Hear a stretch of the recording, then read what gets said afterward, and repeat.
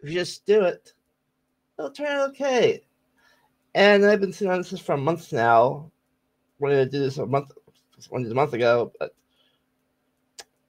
yeah, between my procrastination, editing issues, my procrastination, and family things, I didn't do this a month ago when this came out. So finally, 1 month later, give or take, maybe more now, I am finally reacting to the finale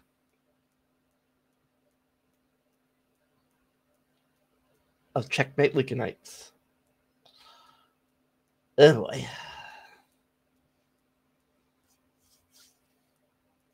As always, I don't say I do this often, but watch the original video too. You haven't watched it yet. See how my reaction is. Probably terrible. But let's do this.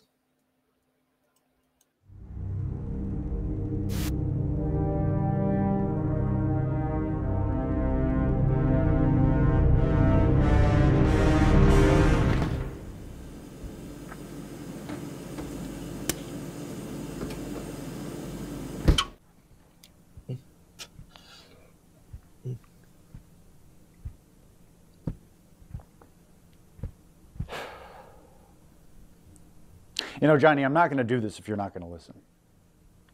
I'll listen, Billy. I will. It's just, it's not easy for me. Do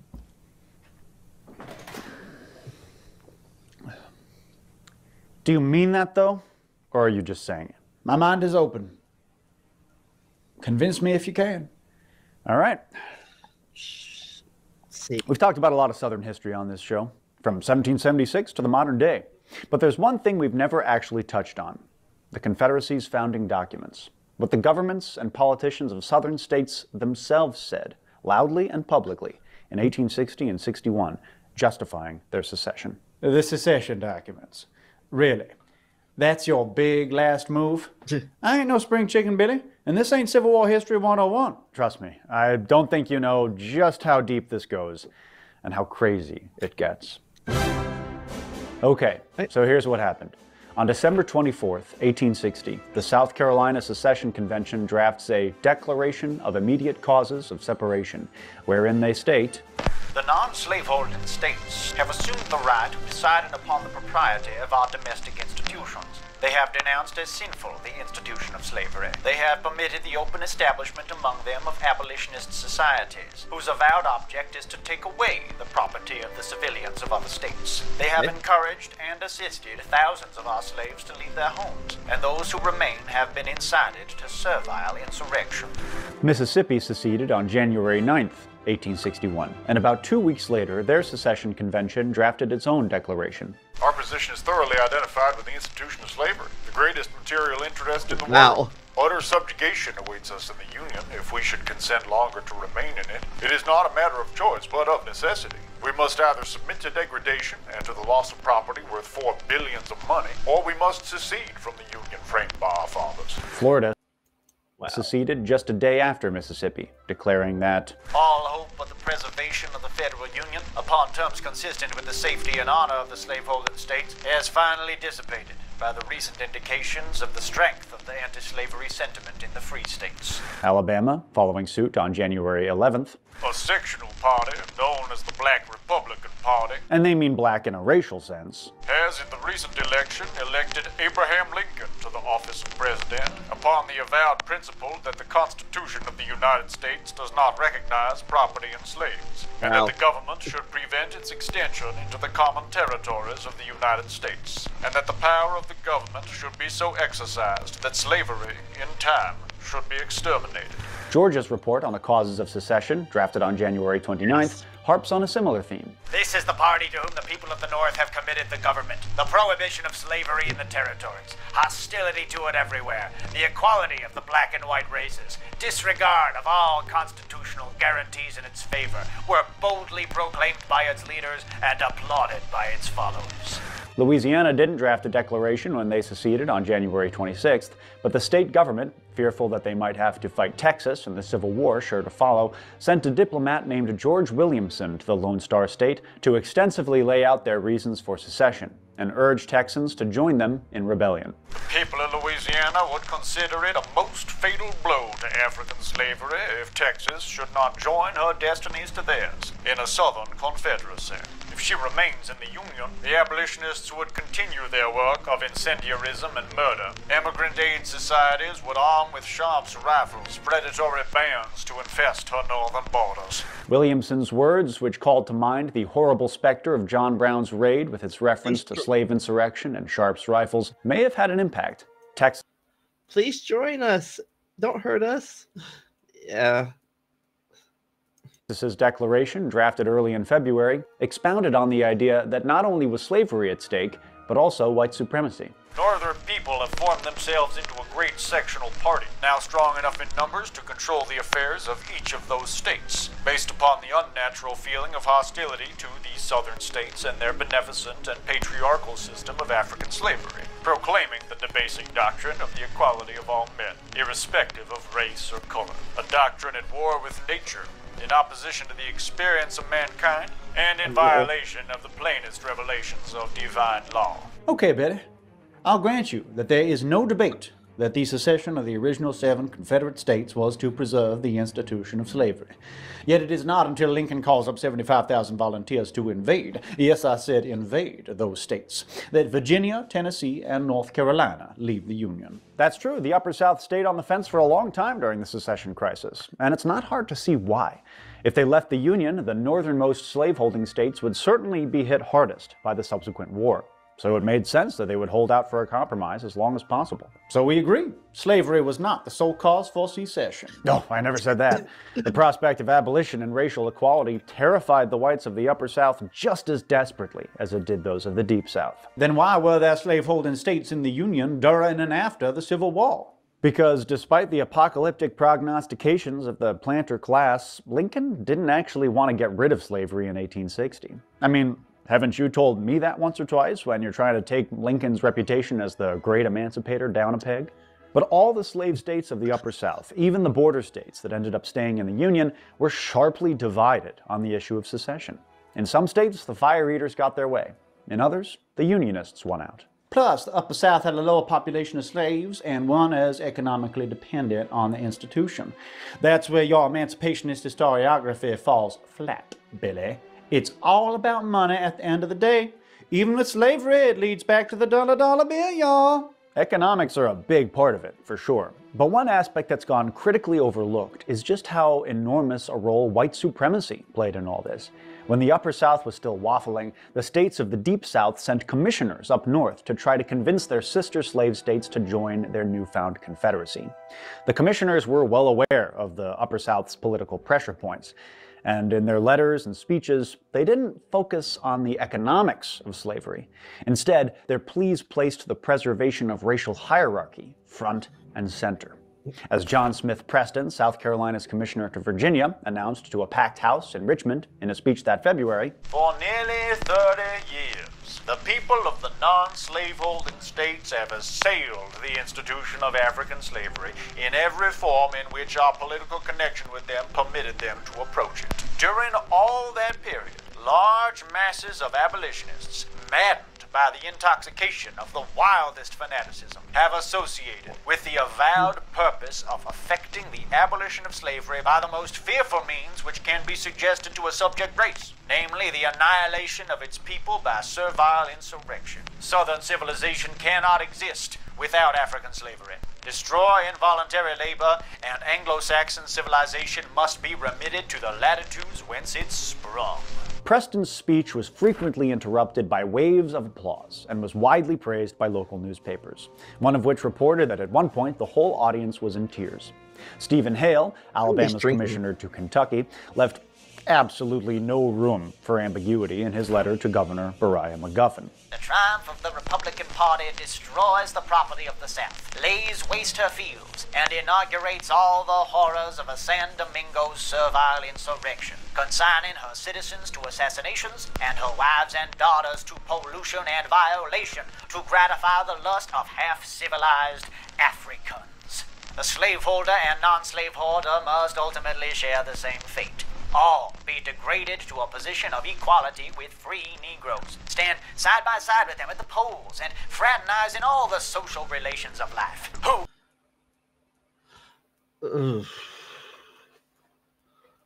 Wow. Just... wow. And some of them still feel that way, I think. God. Some things haven't changed very much in over 100 years. Who can look upon such a picture without a shudder? What Southern man, be he slaveholder or non-slaveholder, can without indignation and horror contemplate the triumph of Negro equality? White supremacy enforced by violent enslavement was so integral to the cultural fabric of the American South, so taken for granted as natural, necessary, and normal by nearly its entire white population, that Mississippi Commissioner William Harris spoke for many when he said, Mississippi had rather see the last of her race, men, women, and children, immolated in one common funeral pyre, than to see them subjected to the degradation of civil, political, and social equality with the Negro race. So what kind of effect did the commissioner's overtures and the broader zeitgeist of white supremacist fervor have on the states of the Upper South? Well, we only need to look at their declarations of secession to find out. Virginia was finally forced to choose a side after South Carolina militia fired on Fort Sumter in April 1861.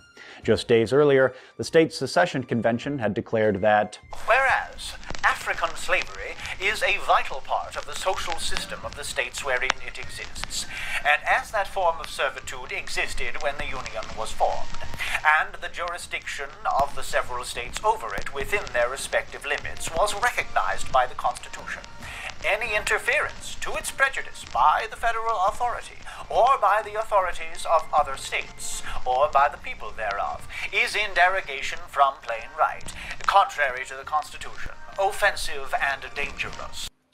Ow. I want to take my slaves away. They say, it's our state right to keep them. Again, I say, wow. That seems to me like an argument ultimately stemming from states' rights. I would argue that it's more of a reflection of the Southern rights nationalism we talked about in episode 8. But yeah, Virginia was on the whole much more moderate. There you had lots of influential pro-slavery unionists like your boy Bobby Lee, who in 1860 believed that preserving slavery from outside interference was absolutely essential, but decried the Deep South's actions as illegal and revolutionary. Virginia's delegates on the secession convention were shrewd politicians. They knew that white supremacist fear-mongering alone wasn't enough to win over the moderates, but a strong argument made for the constitutionality of secession just might. On May 6th, Arkansas, which had been vainly attempting all winter and spring to broker a compromise, finally took the plunge and declared independence. Its secession convention had already written a document explaining their reasons. People of the northern states have organized a political party, purely sectional in character, the central and controlling idea of which is hostility to the institution of African slavery. They have, in disregard of their constitutional obligation, obstructed the faithful execution of the fugitive slave laws by enactments of their state legislatures. They have degraded American citizens by placing them upon an equality with Negroes. Like Virginia, North Carolina also had strong Unionist sentiments, especially in the mountainous western part of the state, where the terrain made large-scale plantation slavery impossible. After the attack on Fort Sumter, Governor John Ellis finally called a secession convention with the following proclamation. It is nearly unique among secession documents in that it makes no mention of slavery directly. I am informed that Abraham Lincoln has made a call for 75,000 men to be employed for the invasion of the peaceful homes of the South. United action in defense of the sovereignty of North Carolina and of the rights of the South becomes now the duty of all. Tennessee had a large population of Appalachian Unionists too, but their secession documents were far more radical. A month before they officially seceded, the state legislature issued a public address to its citizens, declaring their intention to do so. Tennessee has taken her position and has proudly determined to throw her banners to the breeze and will give her strength to the sacred cause of freedom for the white man of the South. Sir, I'm afraid that you are confusing the causes of war with the cause of secession. The two are linked, but not the same. Secession may have been about slavery, but the decision to inaugurate war was entirely Lincoln's.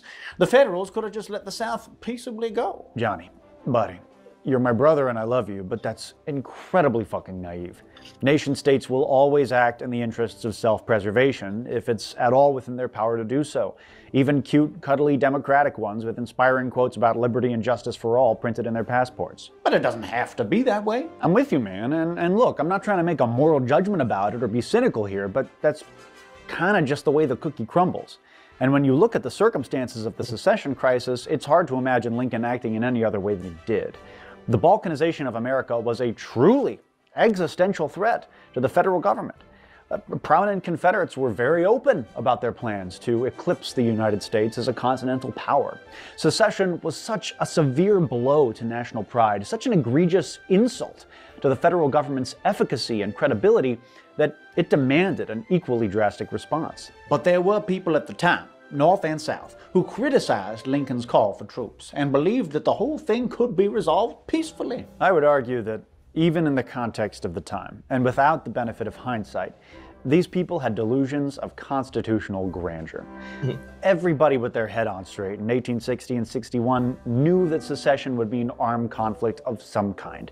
They knew it. And for the fire eaters of the South, a civil war was a far lesser calamity when compared to the prospect of racial equality. They believed the explicitly white supremacist Herrenvolk democracy of the new Confederacy was well worth fighting for. The most famous evangelist of this new vision of American government in 1861 was, ironically, a man who had up until then been a staunch Unionist, Confederate Vice President Alexander Stephens. On March 21, 1861, a crowd of 2,000 people gathered in the Athenaeum Theater in Savannah, Georgia, to hear Stephens speak about the core principles of the fledgling Confederacy. He had only just returned home to Georgia after attending the Confederate Constitutional Convention in Montgomery, Alabama, wherein he had played a major role. Mounting the stage to a thunderous applause. Aren't they going to talk about the Constitutional Convention of the Confederates here?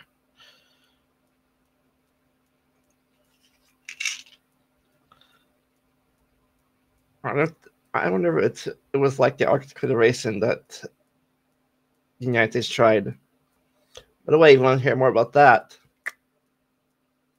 check out the link up there. If I remember to put it in the video we did on that one. He said, "We are in the midst of one of the greatest epochs of our history. The last 90 days will mark one of the most memorable eras in the history of modern civilization.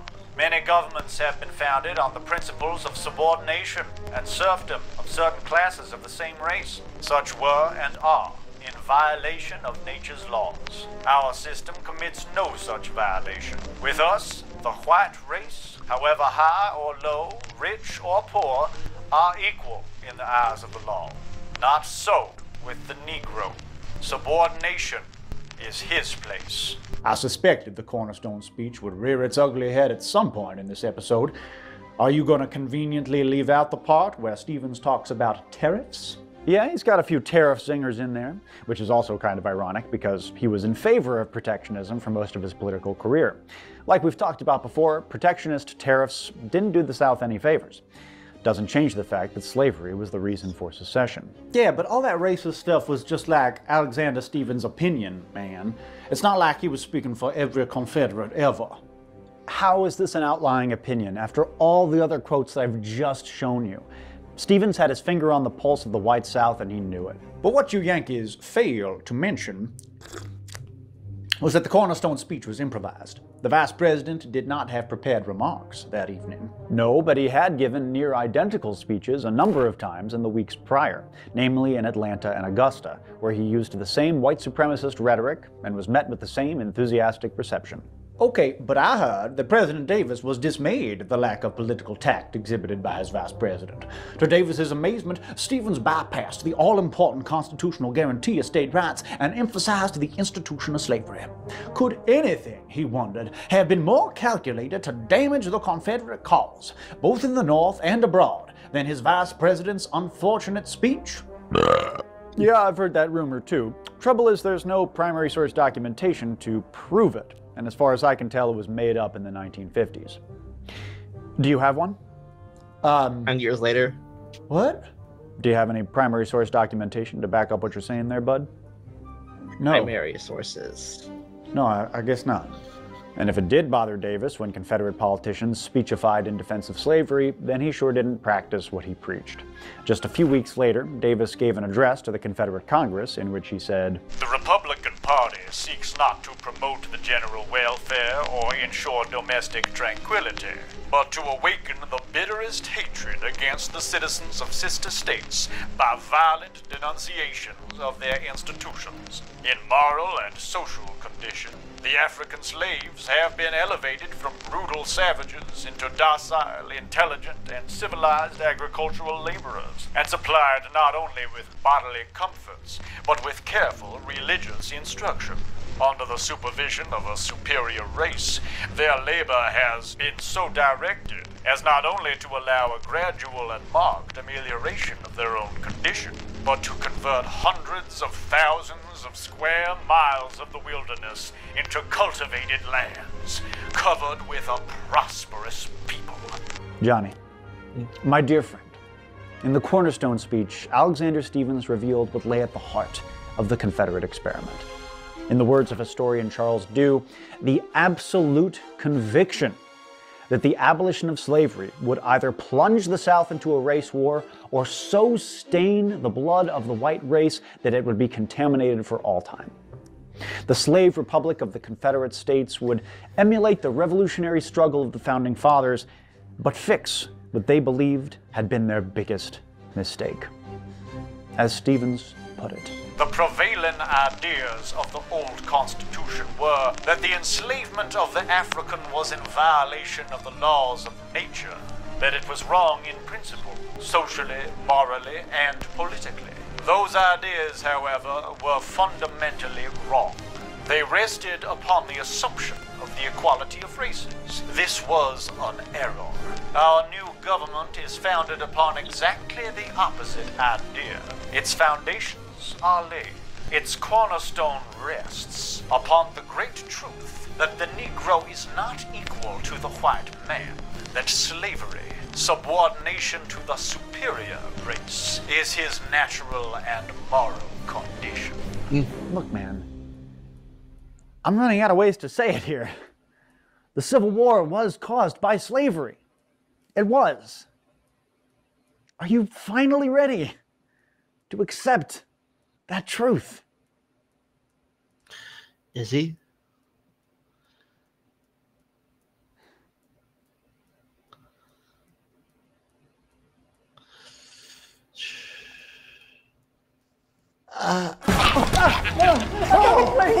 Get him out of here!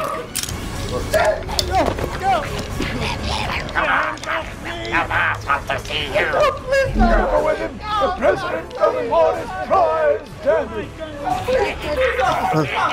You're taking him, you bastard, to be with his own. Now show him up.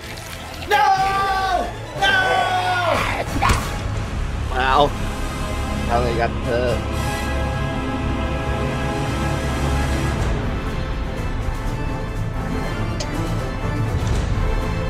Where are you taking me? Please don't hurt me, boy. Don't hurt me, please. I'll do anything. Please. I'll do anything. Just don't hurt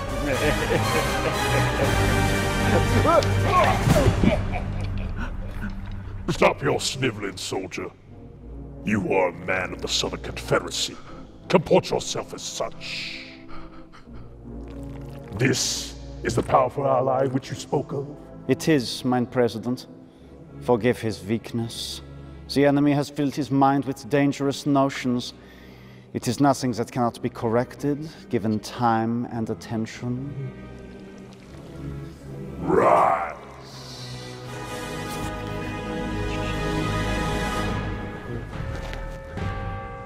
Tell me, soldier, what has that little blue friend of yours been telling you? That the Civil War was fought over slavery. That the Confederacy tried to destroy America for the worst reasons possible. That we were wrong.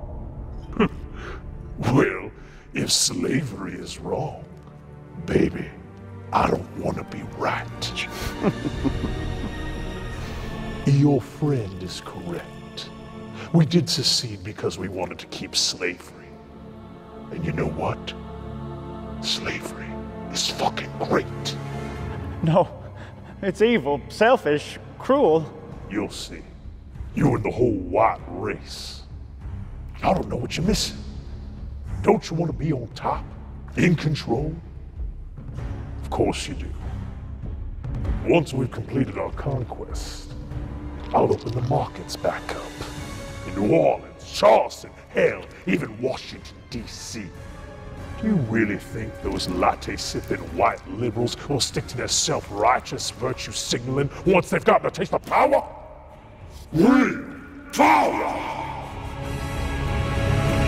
No. They'll be lining up just to shake my hand and thank me. Come on, Jenny. You're a good old rebel, ain't you? I don't. It is pointless to resist, my friend. You are one of us. You always have been. Take your place at our side, and together we will do great things.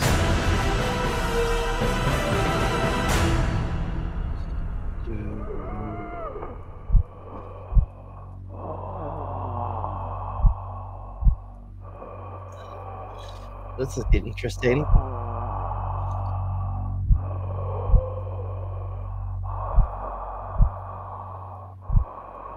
Who's this?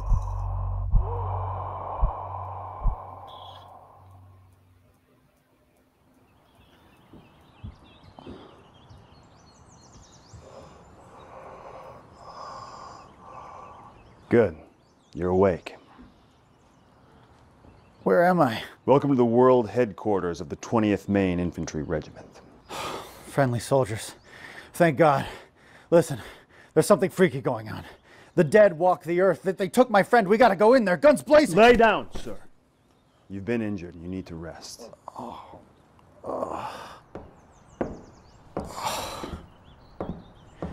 You guys got ammunition? Weapons? Of course.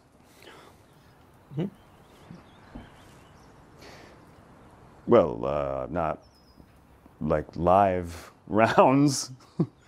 That would. I think I should clarify a bit. We're not soldiers in the traditional sense. We're more living historians, or we prefer to be called experimental archaeologists. You guys are reenactors? We are, and we take it very seriously. We're all about respecting the men that we're interpreting, but we're not like intense about it. We're not those reenactors. We're actually very chill. I'm Josh. I'm the colonel of this regiment. Pleased to meet you. Oh, we all know who you are. We're huge Checkmate Lincolnites fans here. Oh. I think you should do an episode on Reconstruction. I've got this John Brown didn't do anything wrong T-shirt that I love to wear around my uncle because he's kind of a heritage, not hate kind of guy. You know, I'm sorry, I sound stupid. Josh, honey, I didn't realize you were here with your little friends. Would you like some treats? Lemon squares, you love those. Not now, Mom. You sure? Actually, yeah. Okay. Sure. Thank you. Well, that's great. It was lovely to meet all of you. I gotta go. My friend got kidnapped by a Sam Raimi movie, and I'm gonna go get him back. With all due respect, sir, I don't think that that's going to be a good idea. A skeleton army of undead Confederates led by the resurrected mummy of President Jefferson Davis rampaged across the southeastern United States today with the stated intention of, quote, restoring the white race to its former glory in the Cotton States, leaving the markets in absolute chaos. Oh, and also thousands of people are dead, apparently, as we learned from this Atlanta woman who has been hiding from the skeletons in, get this, her bathroom. Her hilarious videos pleading for someone to come rescue her and her family have since gone viral on TikTok, with the whole internet calling, quote, bathroom girl the lol-cow of the summer. And she's joining us on the program today. Bathroom Girl, welcome to the show. Please help us. They're right outside. They don't sleep. They've already killed my parents. I'm going to have to cut you off. Okay, that's enough. I think we need to hear from the other side of this issue. Joining us as well is Oberfuhrer Klaus, the necromancer who actually resurrected the army of the dead and unleashed them upon America. Klaus, thanks for joining us today. What do you think of what Bathroom Girl here just said? Well, this is just so typical of the left. Always playing the victim. I mean, what's next? It's resisting the skeleton army today, then transgender marriage tomorrow. Where does it end? Wow, that's a really good point. That's a really good point, my lord. Yes, excuse me, my lord. 1,000 apologies. Why are you giving this guy airtime? He is clearly a Nazi. Ah, there it is. Everyone you disagree with is a Nazi. Is that it? David, I think your audience is smart enough to see this for the deep state psyop that it is. No, look at what he's wearing. Look what he's wearing? How would you feel if our genders were reversed and you said that to me? Oh boy. The mummy of President Davis will stop at nothing to reestablish his fallen Confederacy. And once that's accomplished, Oberfuhrer Klaus will doubtless use the power of the sword of Baron Samedi to engulf the world in chaos, bending humanity to his unspeakable will. And as far as time-traveling Nazi warlocks go, Klaus is up there. I mean, he is the big one. But he's not invincible. There is one man who might be able to destroy him. Of course. Episode 4. The highly problematic Puritan man who exorcised Johnny Reb. His name is the Witchfinder General of the colony of Massachusetts Bay. That's his name? Yeah. Come with me. I've got something to show you. My day job is in theoretical physics. Are you familiar with interdimensional travel? Just the basics, you know? Multiple universes, multiple versions of me and you, etc. Precisely. There are quadrillions of versions of our Oberfuhrer Klaus across the multiverse. Some got picked up by Operation Paperclip. Others killed themselves on Joe Rogan. Some got their faces melted off by a meaningless plastic YouTube award. Yeah, well, that all sounds very plausible. But our Klaus is not like the others. Our Klaus is much, much more powerful. Sometime in the 1930s, our Klaus was dabbling in the occult when he came across the secret to some dark cosmic magic. What he found and what he did with it, we don't know. But what we do know is he obtained godlike powers, immortality, sorcery, the ability to travel through time and dimensions at will. Great. But what he doesn't know is he's not the only one in the multiverse with the ability to travel through worlds. An interdimensional and time travel portal. Oh. Achieved not through the darkness of the occult, but through the light of the scientific method. This one's definitely more sci-fi than the other ones. Less facts about the Civil War. Well, fact at the beginning, but now we're getting to more drama. Is this safe? Well, of course it is. It's just a prototype, but with the right calculations and a little elbow grease, I've managed to open a wormhole to the colony of Massachusetts Bay in the year 1692. There, you'll find the one man who can help us banish this evil forever. Wait, I'm sorry. Me? As in by myself? Yep. See you in a bit.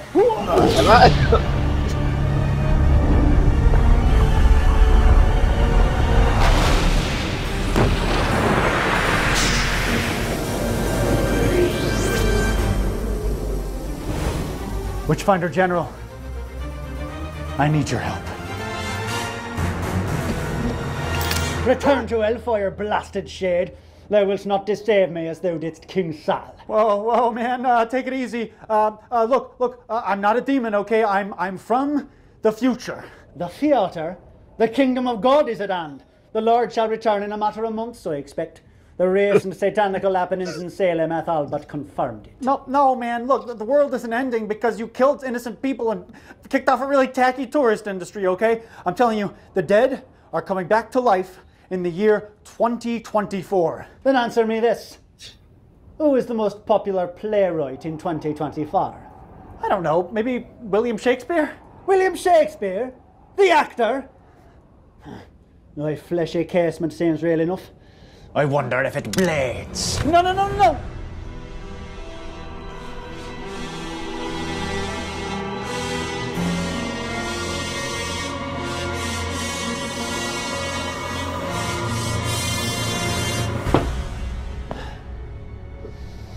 I have of late suffered from terrible dreams, wondrous and most strange. I wake screaming in the night, and in me mind's eye, I see that face. Somehow I missed it because I popped off to the kitchen to get a beer. But in episode 4 of my web series, you faced off against this guy, Klaus, and you defeated him. Now he's back and he's more dangerous than ever, and you might be the only being in the multiverse capable of stopping him once and for all. He's like a Nazi, but he's much more than that. He's inhuman. He's like some kind of demon. A demon of the pit. Very well, theatre man. I shall fight alongside thee.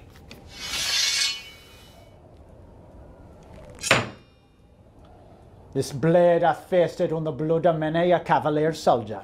Oh wow, badass. And many Indian savages. See, that I don't like. Burning.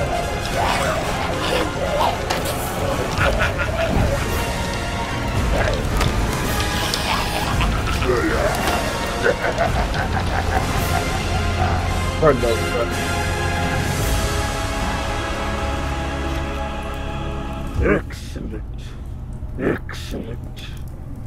But all the woke history books of the war for Southern independence are finally burnt to ashes.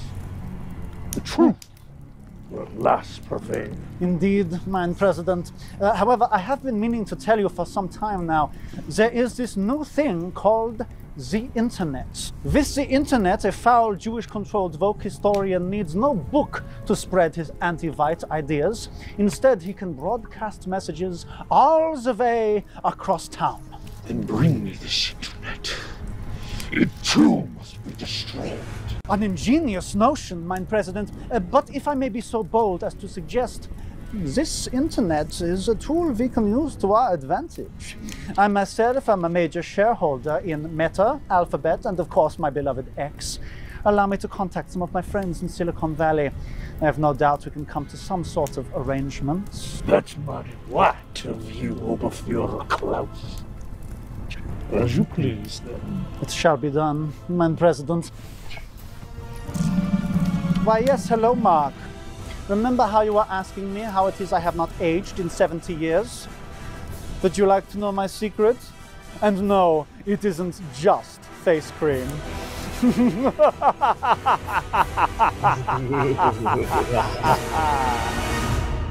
All right, ladies and gentlemen, here's the situation. The Army of the Confederate Dead have burned every library of Civil War books in America. That's all except for one. The museum archives at the Gettysburg National Military Park. That'll be their final objective. That is where we make our stand. I have news, sir. What is it? Just received word. Klaus has taken control of the internet. God help us. Wow. No, the show.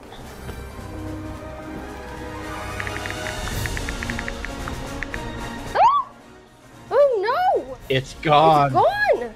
He must have scrubbed it from the servers. No! It's like someone stabbed the Mona Lisa! The greatest work of art that the world has ever seen. Just gone? Anybody got a smoke?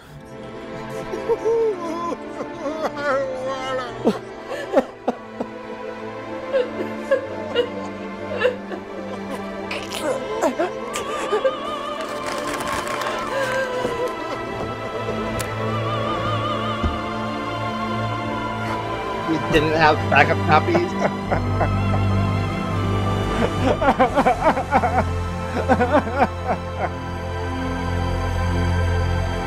I always have backup copies. In case YouTube does this. It's back.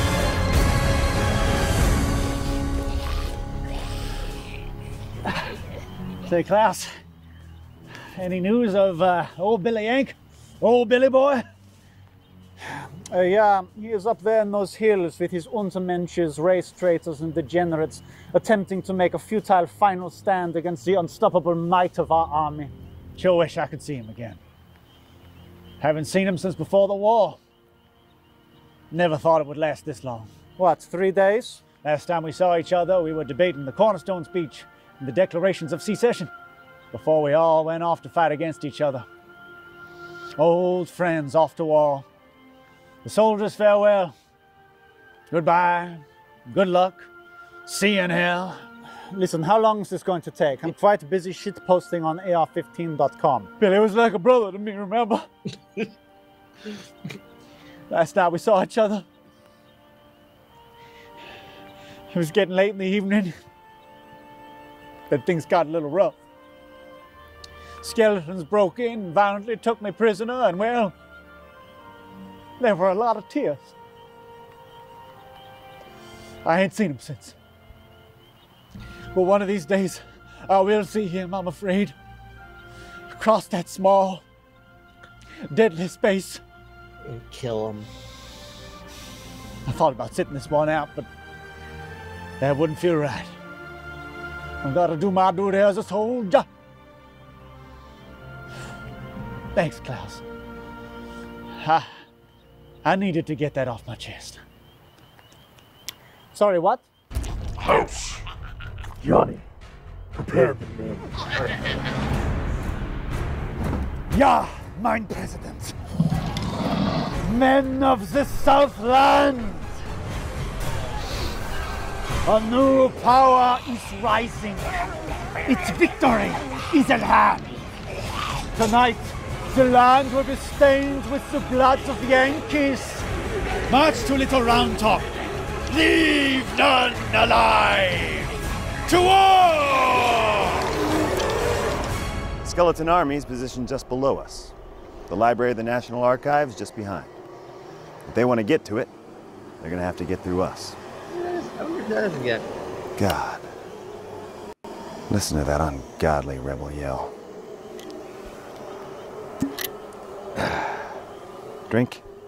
Please.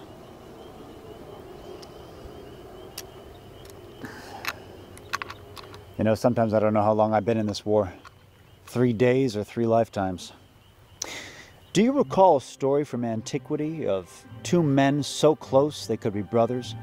Men who spent years debating the fine points of Civil War history with one another. Men who went dancing in the city and modeled underwear for each other, by some twist of fate finding themselves on opposite sides in a great war involving a skeleton army and a time-traveling Nazi, and then on a given night finding themselves on opposite sides on the very same battlefield? Well, if the later seasons of Game of Thrones did not tell such a story, certainly Indiana Jones and the Dial of Destiny did. Earlier tonight, when I looked through my glass and saw the fluttering colors of the army of the Confederate dead just across the battlefield there. It was as if I could still hear his borderline offensive voice, see his certifiably wide eyes.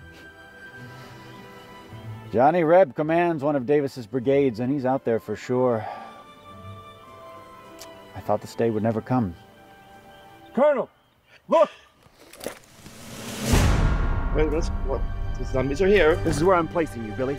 Sir, you're the end of the line. Yes. This is the far left of the Union line. You can't get any farther left than this.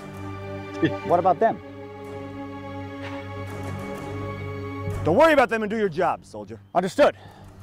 Now we see how micro-celebrities fight.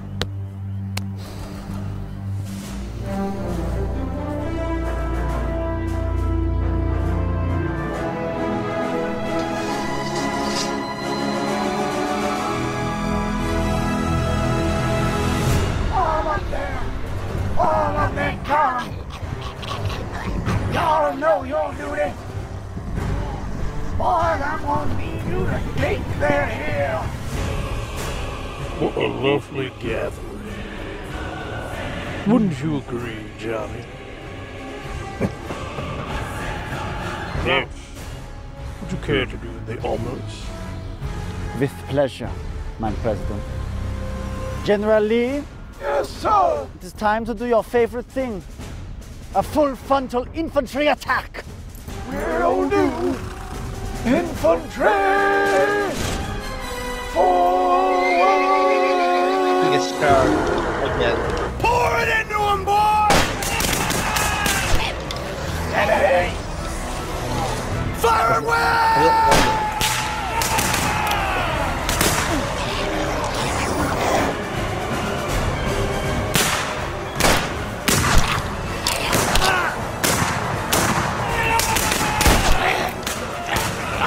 My president, the infantry is taking heavy fire. Shall I send in the cavalry? And waste my horses? No. Send in the Irishmen. They come cheaper. At once, my president. Send them in!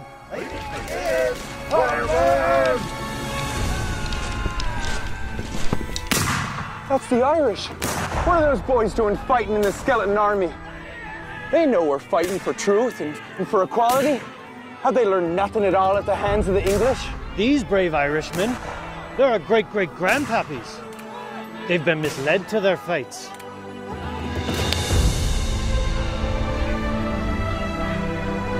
Go to hell!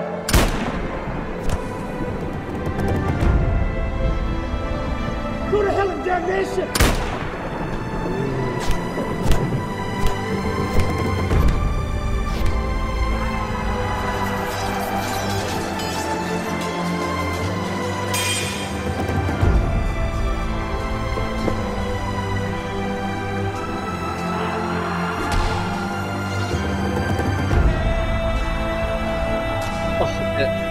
Lost his eye.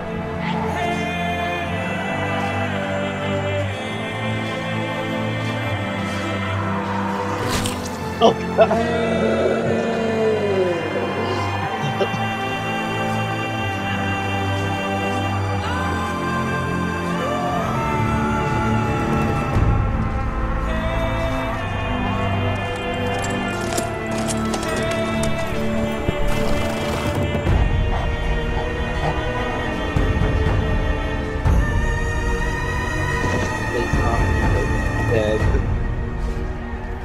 It is well that war is so terrible that we should grow too fond of it. Hey, Lee! Eat shit! Retreat! Retreat! Gentlemen, we've run through all our powder and ball. If they break through, Civil War history will be lost forever. Well, we can't run away, and if we stay here, we can't shoot. So let's charge. Did you just say charge? Yes, but here's what we do. We charge swinging down the hill. We swing like a door. You understand? Aye. All right. Josh, you take the right. Witchfinder, you're in the center. Antifa Super Soldier, the extreme left. Exactly. Now move!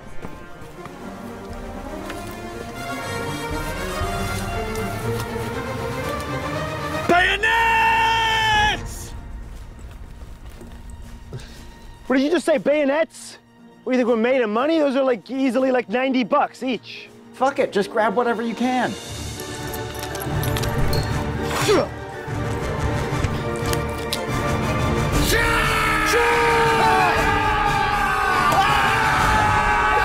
Let's do the bayonet.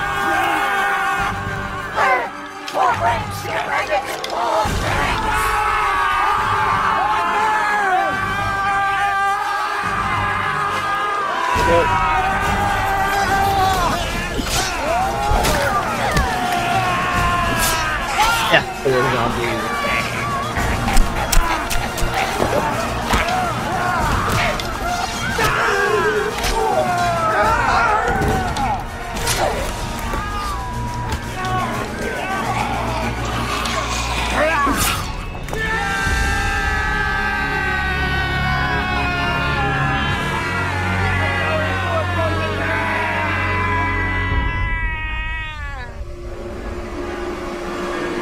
Final face-off. Lightsaber. Attack, man! Attack! Let's see how give out and be upon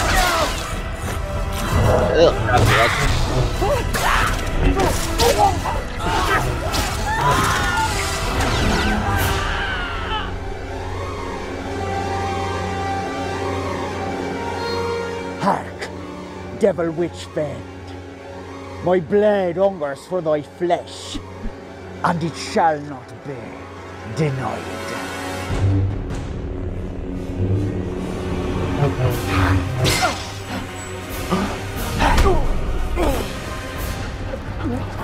No, no! The battle is lost! Billy, go to the library and save as much as you can. Go! Get out of here!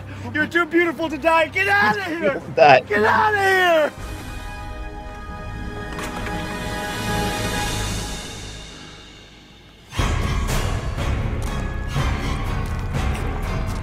I never thought I'd die fighting side by side with someone wearing the uniform of a settler colonial state. Well, how about dying side by side with a friend? I could do that.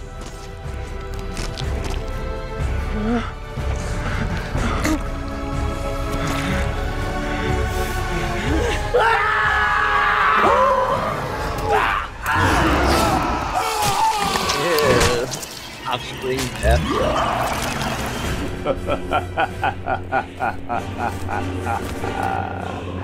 You are too late, Witchfinder. The armies of darkness shall be triumphant, and you, my friend, will die. Witchfinder. Witchfinder General. My Lord Jesus, am I slain? No, Witchfinder.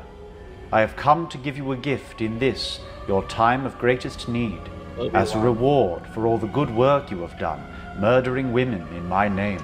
Do not lose faith now, my young apprentice. Take up your sword and fight.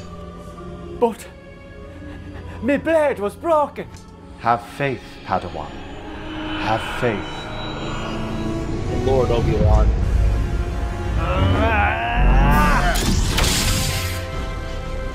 No, it's not possible. Through God, all things are possible.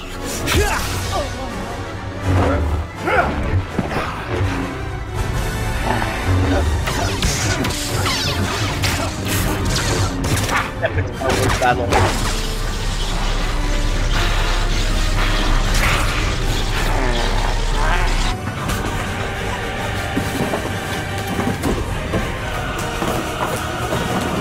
Save for history. Save for world.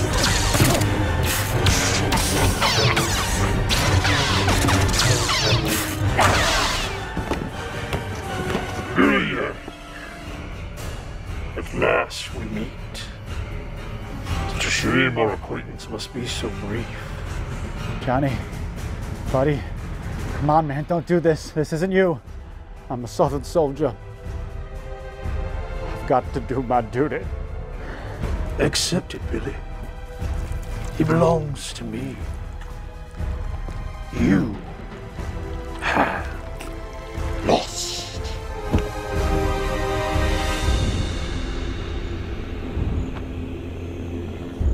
You know, you and I are not so different, Witchfinder. I sense the darkness in you, the thirst for blood. I am a creator of light, made in the image of the Lord our God. Well, I don't know about that. I mean, you have murdered a lot of innocent women, so just objectively speaking, you're a huge asshole. I shall accept no judgment from a demon of the pit. Oh, no, don't get me wrong. I mean, no judgment from me. I love it. I think it's hilarious.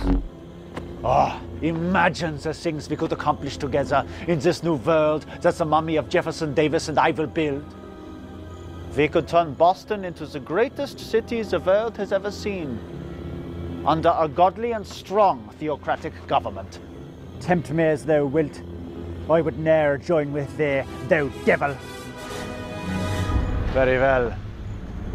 If Boston will not be the metropolitan hub of New England in this new world order, then perhaps Providence will. No!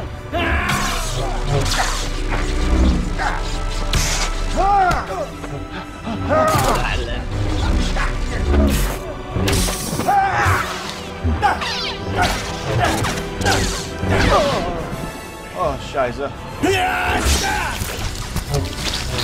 Ugh, God. Before I kill you, know that slaves will bury you in an unmarked grave.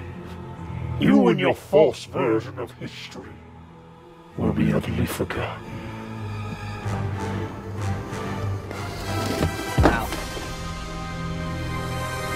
I give your new Confederacy 4 years. Tops.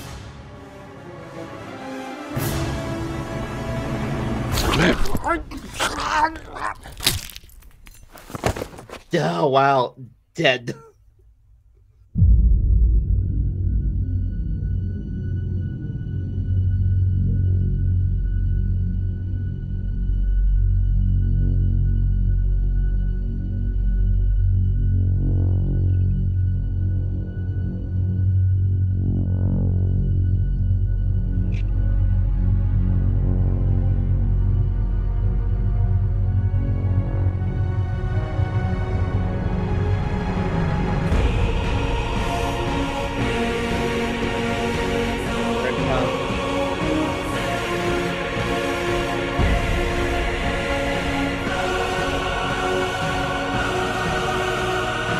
Epic music. Around.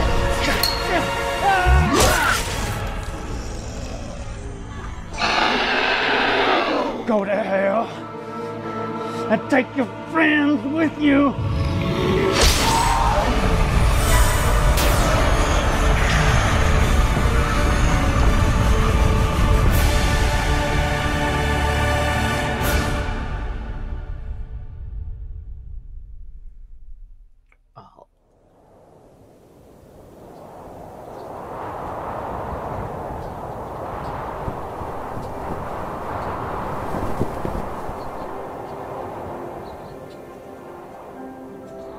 Want to say a few words?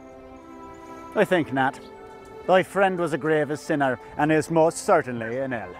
Hey, Witchfinder. Fuck off.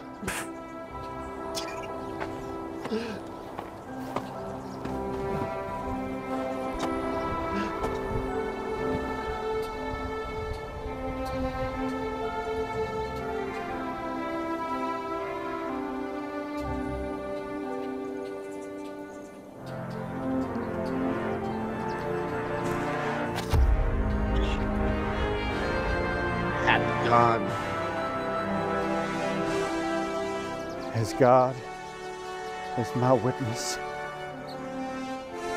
as God is my witness, I'll never be taken for a fool again.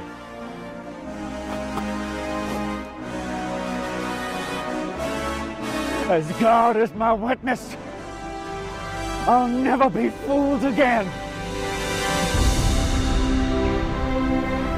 Happy ending. Kind of. Hopefully.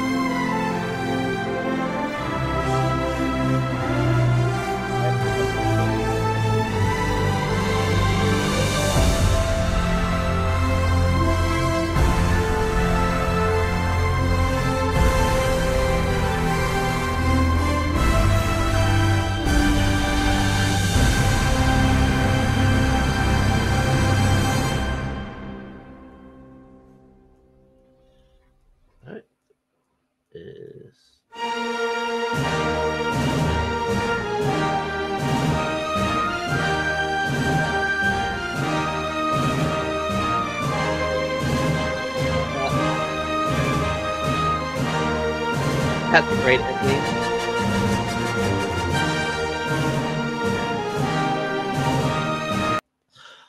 So yeah, that was a great finale for the show. I thought a little more sci-fi than I thought it would be, but well, I guess for an epic finale, it kind of is.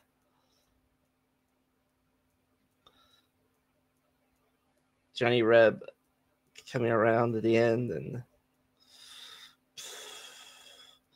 finally seeing the truth. Hope you all liked my lame reaction.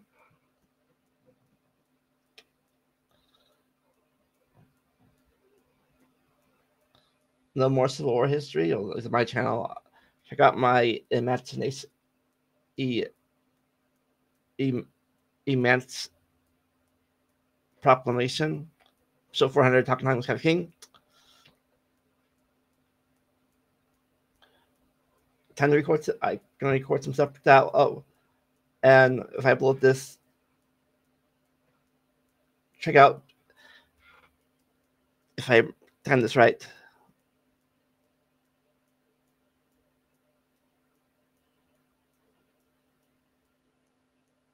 Either tonight or yesterday, I will have the podcast of Marcus Horse. Anyways, that's it. Sorry. Never stop learning, join the randomness. I'll see you all next time.